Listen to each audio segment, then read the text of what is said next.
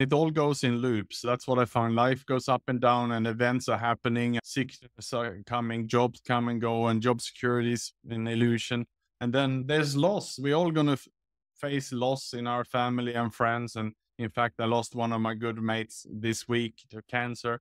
And this is going to keep going. In this podcast episode, I'm lucky enough to be joined by Dad, top Ironman triathlete, and the author of the international bestseller, Executive Loneliness, Nick Johnson. If like me, you're someone that struggles with their mental health. Yes, I know it's a pain in the ass, but you are not alone. I think you touched on something which is important. We all need coping strategies. There's 5 things I tend to do every day. I have a cold shower. I do some meditation. I do some creative work, which is helpful because I write for a couple of articles. But I train Brazilian Jiu-Jitsu, and I've been doing it for 8 years. I'm very average at it, but I really enjoy it, more so for what it gives me. There's 5 or 6 other men in their 40s, nearly 50s, and actually, you can't underestimate, as you said, the power of actually being out face to face with people, ideally outside in the elements, going back to basics. And if you make that 5 things you do every day, it's a game changer. It really is. Yes, I absolutely agree with you. It's great for fathers to do it together to discuss what it means about fatherhood. And actually, a topic we had on in our men's group last week, and we typically have a theme every week for people just to come a bit prepared. It was about masculinity.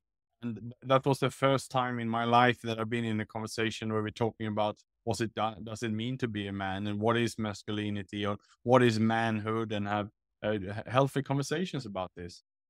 I think masculinity is definitely a buzz topic at the moment. I think masculinity is in crisis to an extent because I don't think men really know what society wants or expects us to be. There's so many scenarios like mine, for example, where actually we have 3 children. I'm the one that does the drop-offs and the pickups in school.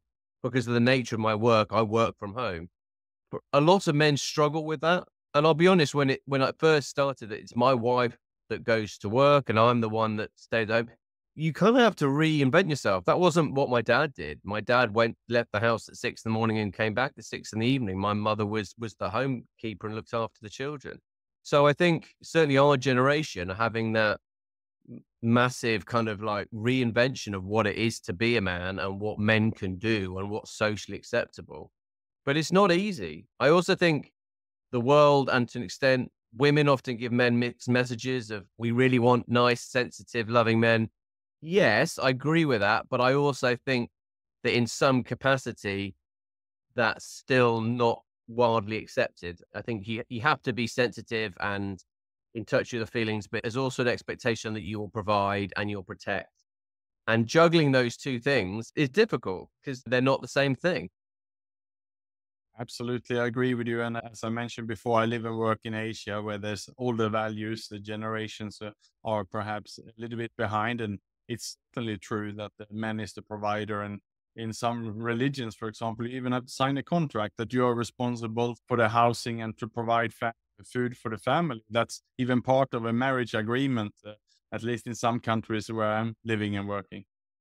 Some societies and countries might see that as a bit behind the times, but it's getting the balance, isn't it? And I think groups like the one you've talked about, I think what will be really helpful is if you are, say, in a position where your job has changed and you're either not the main breadwinner and you're feeling a bit unsure about that, just talking to another man who may be 6 months ahead of where you are now, just might go, actually, it's totally not a problem. All this anxiety is in my head. And I think that's a support network that you can really only get from other men. I don't think you can get it from women or your wife. I just don't think you can. It's funny you talked about cycling a few years ago for a charity thing. Me and 2 friends cycled from Land's End to John O'Groats, which is literally the tip of Cornwall in Britain. It's the length of the British Isles. And it was one of the best things I ever did. It was 2 weeks. And not only was it great exercise, and I really got to see my own country, but I really got to know my friends in a way that I probably I didn't know before. So I think making the effort to actually get to know other men, don't be afraid to have those conversations because there's a strong chance that the other people you're talking to are feeling the same way.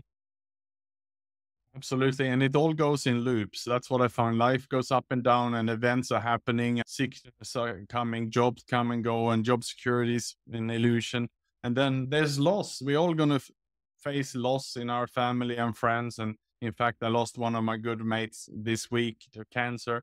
And this is going to keep going. And this week, maybe it's me who needs support. Next week, it's another of my friends. So if we just keep the conversations open, are there to support each other and give that sympathy, then we are doing each other's favors, and it's about give and take the whole way.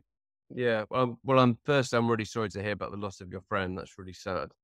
And I will certainly, if you're happy for me to, I'd like to signpost your group to people listening to my podcast, which I'll do in the show notes, because I don't think there's enough of this. Yes, a podcast might be great, but if people aren't connecting like you and me are connecting now.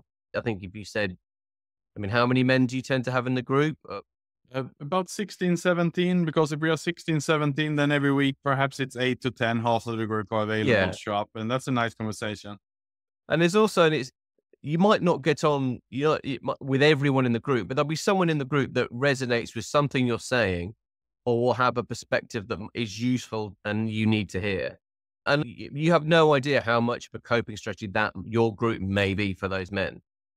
Absolutely. And there's nothing better than the feeling of being of service as well. It stops the self-pity. We feel that we are of use. If someone is in self-pity, the best way to break that is really to go out and help someone else. And I find that is amazing. And that's the fact that I've been to 4 recovery meetings this week, which I'm not every week. Most weeks it's 1 or 2. It means that I'm just feeling much better than if I've been to 1 and 2, because I've been there, I've been helping others and doing good service.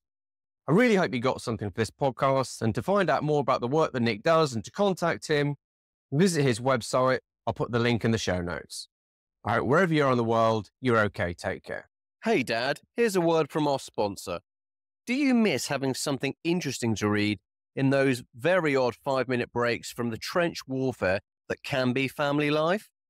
If so, check out www.swifthalf.com. Sign up to their newsletter for jaw-dropping news, some light-hearted nonsense, exclusive offers and guides.